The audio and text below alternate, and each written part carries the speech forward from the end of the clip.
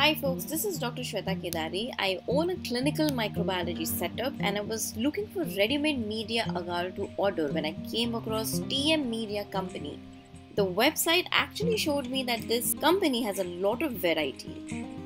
It was so easy to connect with a single phone call when I placed my order and actually received it within few business days.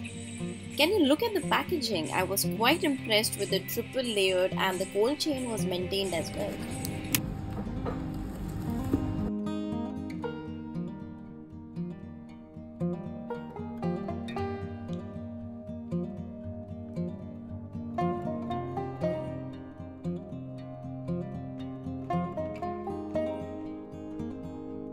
Now what I noticed about their shea blood agar was that the surface was quite smooth and there was no breakage of any sort even after it was transported to the laboratory. The depth was also about 4 mm, which is actually needed for the cultivation of bacteria. I subcultured a E. coli from a urinary tract infection patient on their MacConkey and using a T-streak method here.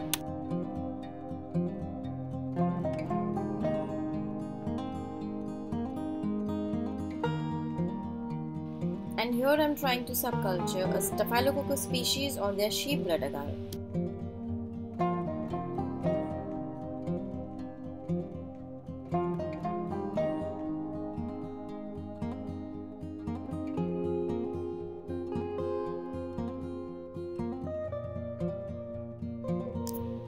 Now both blood agar and MacConkey agar are incubated for 24 hours. So after 24 hours, you can see for yourself that we have isolated a heavy inoculum of small opaque white colored colonies. These show beta hemolytic. You can see the complete hemolysis around the colonies. That's actually what is needed in a shea blood agar. And this is the E. coli that I had subcultured. After 24 hours, it is showing lactose fermenting, that is pink colonies, which is actually what is to be shown in a MacConkey agar. I tried to isolate a non-lactose fermenter colony also on this agar and look how fine it turned out to be. So you can see the difference between lactose fermenter and non-lactose fermenter, which is Acinetobacter and E. coli. So friends, I would highly recommend you all TM Media ready to use plates.